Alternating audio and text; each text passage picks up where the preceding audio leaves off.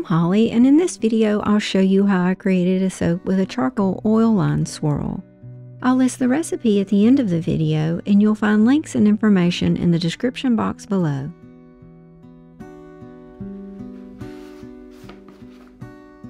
For the charcoal oil line, I just mix some activated charcoal with olive oil.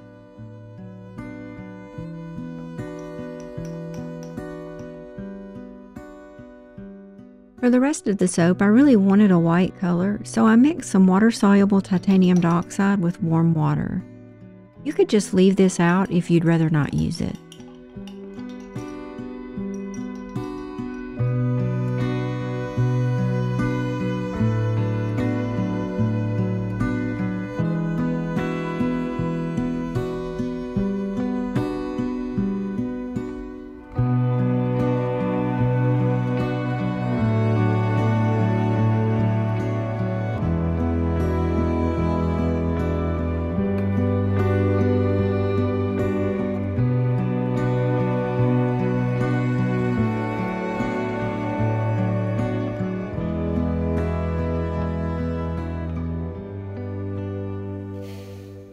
Soap making involves the use of sodium hydroxide or lye, which can burn your skin and permanently damage your eyes.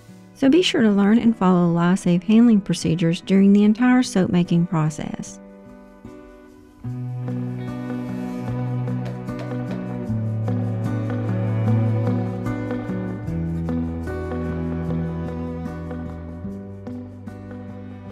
Once the sodium hydroxide was completely dissolved, I set the lye aside to cool.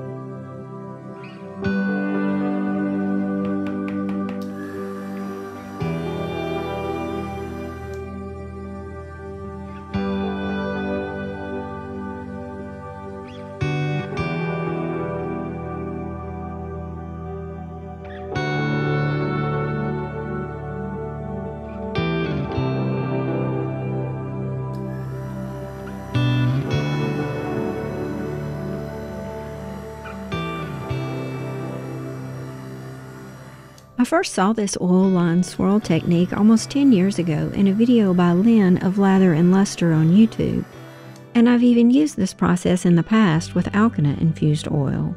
I'll list my video and Lynn's in the description box below in case you're interested. I wanted the charcoal lines to really stand out and not be too swirly, so I poured the white soap as close to the surface as possible. Pouring from up high tends to really blur the lines. However, I did make another soap where I poured the white color from way up high, and I'll show that cut at the very end of the video.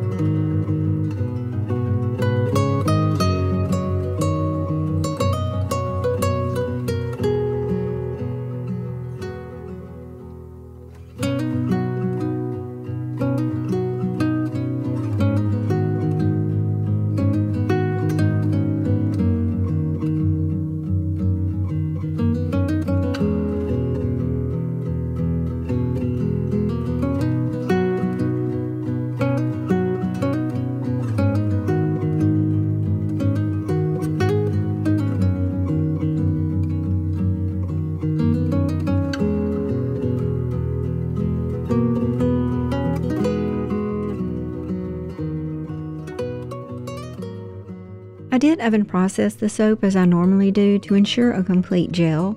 I preheated my oven to its lowest temperature of 170 degrees Fahrenheit and then turned the oven off. I placed the mold in the warm oven and left it overnight. I also left the oven light on for about 2 hours.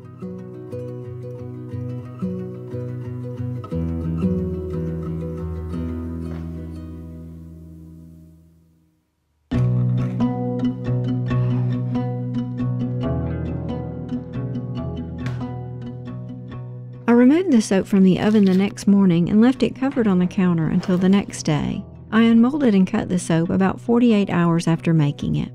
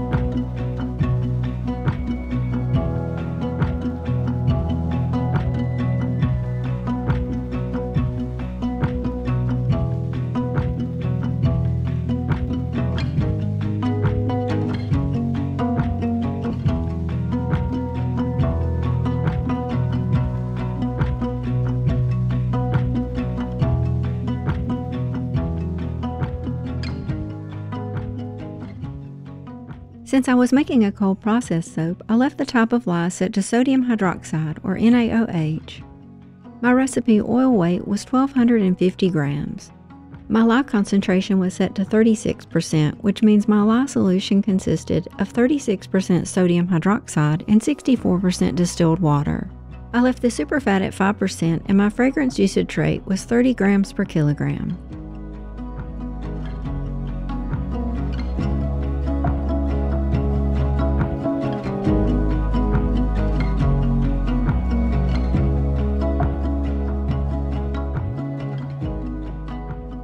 Once you have everything entered, you just select to calculate the recipe, then to view or print it. SoapCalc will give you a really nice listing of all of your ingredients, including the amount of sodium hydroxide required to saponify your oils. Thank you so much for watching, and I hope you found something useful here to help you in your soap making.